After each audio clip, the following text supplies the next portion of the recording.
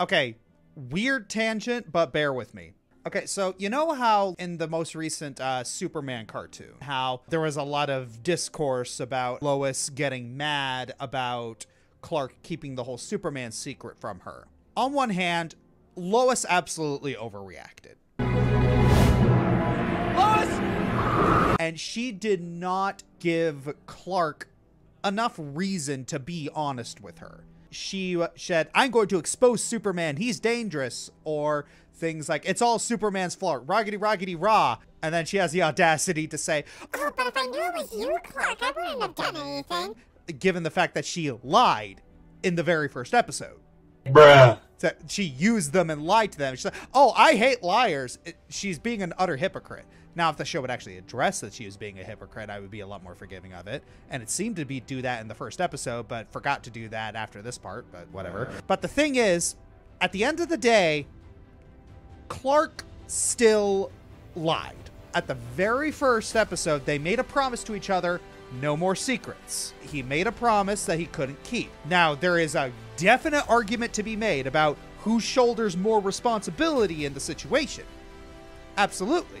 Clark is like 10% responsible and Lois is absolutely 90% responsible, but Clark still has to own up to his 10%. This is a principle, like, not just in writing, but in relationships. Even if you feel that the other person is 90% responsible for the relationship going sour, you still always gotta own up to your 10%, because the other person might believe that you are the one who is 90% responsible. You may only be 10% responsible, but it feels like a 90 to them. And if you apologize for that, you know.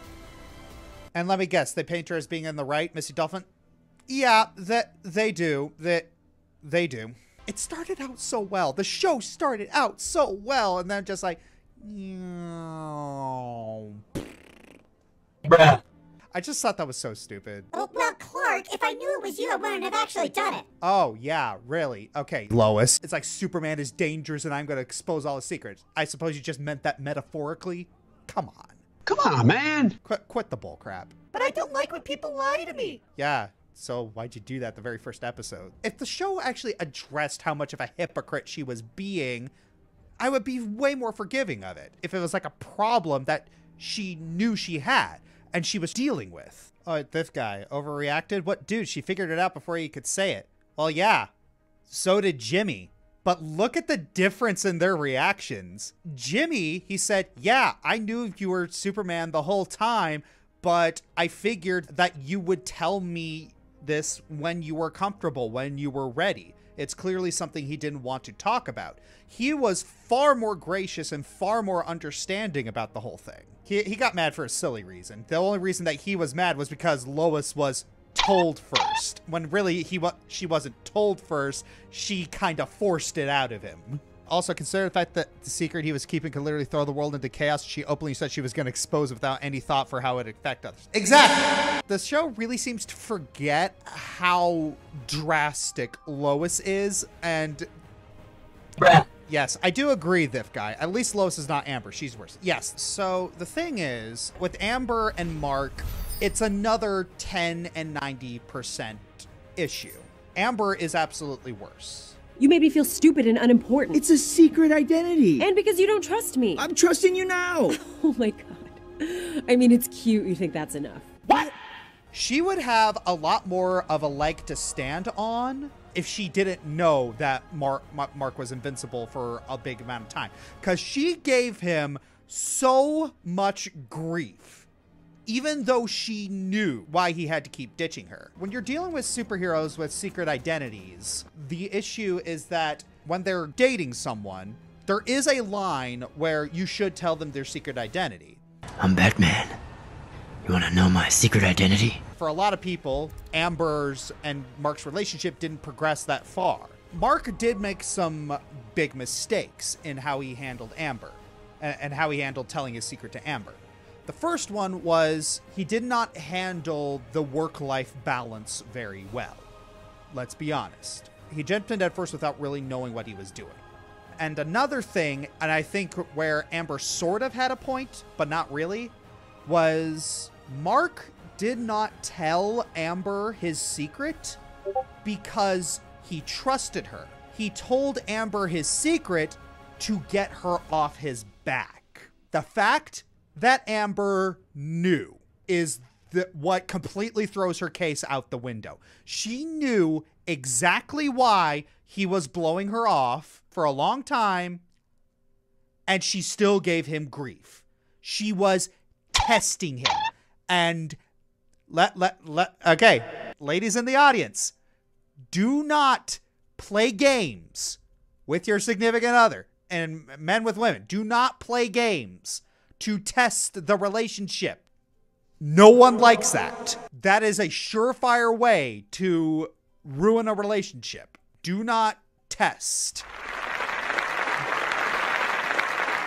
Another one of the worst parts is that, again, in the show Invincible, treated it as if Amber was fully in the right. Sorry to keep on the subject, but I just realized that there was another example of this. Tila from Masters of the Universe. She was mad that Adam lied to her. And, you know, fair enough. It's like you knew him for the longest time and still lied. But the problem is that he was literally asked to keep it a secret. He wasn't trying to maliciously keep it from her. It was, you know, like, hey, I was asked to keep this a secret. The thing is that she made it all about herself. Like, oh, I'm wounded. I was so lied to after Adam died. Adam literally died, and she made it all about herself in front of his parents. There is a way to kind of do that, but also salvage it. If she was being mad at him and trying to blame him, being angry to just avoid being sad, that would be fair. But no, she just continues to make it all about herself, and it just, like, especially that one line. That one line really pissed me off was, "You left us. You left us all." I died! Yeah, and the rest of us had to live with it. Like, oh my god, you selfish oh my god. Is that it? Woof! Because she's like, oh no, I'm a warrior. I have to be strong. I have to be... Anger's a fine emotion, but sadness... No! If the show did that, or if it's at least hinting at that, that would be fine. And she apologized for it as well. Just like, I'm sorry, I was being very selfish. But wait, there's more! Now that I think about it, I was just reminded of another sequence where the superhero, secret identity, crush, all that. It was actually from the Big Hero 6 TV show. The girlfriend is the daughter of the police chief, and, you know, he was keeping a secret that I'm part of Big Hero 6. He was doing that whole thing, and she finds out. She gets mad that she didn't tell him. It's just like, okay, so the police chief didn't like me, and why would I tell you about this? Because you need to trust me. And besides, the police can handle all this. I'm like, really? The police can handle the things that Big Hero 6 deals with? Here's the scraps you were after. Really? Those are like Avengers level threats, and you're saying that the police can handle... No. Like,